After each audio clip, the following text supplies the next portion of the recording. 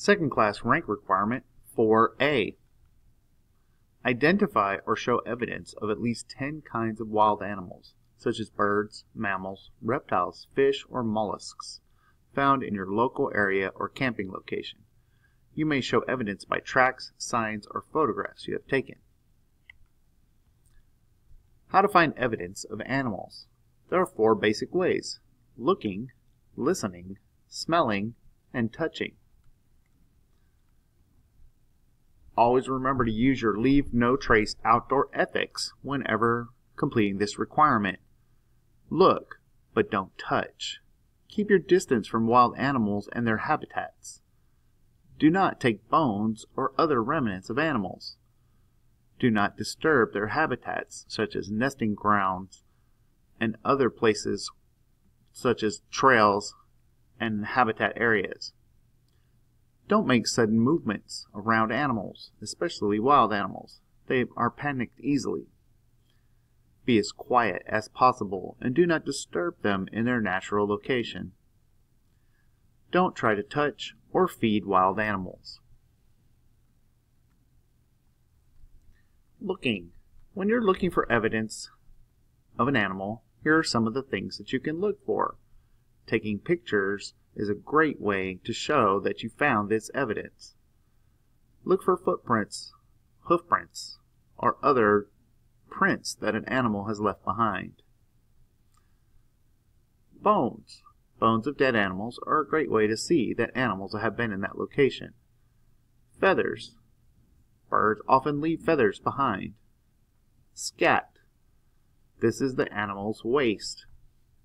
It can be in many different forms. Fur. Animals often leave little bits of fur when they rub against trees or go through bushes or stickers. Snake skins. Snakes often shed their skin and leave the dead skin behind. Nests.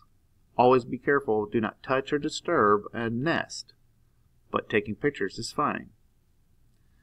Actual animals. You see an animal, take a picture of it. And shells. Remember, in some places it is a criminal activity to take shells off of beaches. Listening. Listening is a great way to find animals.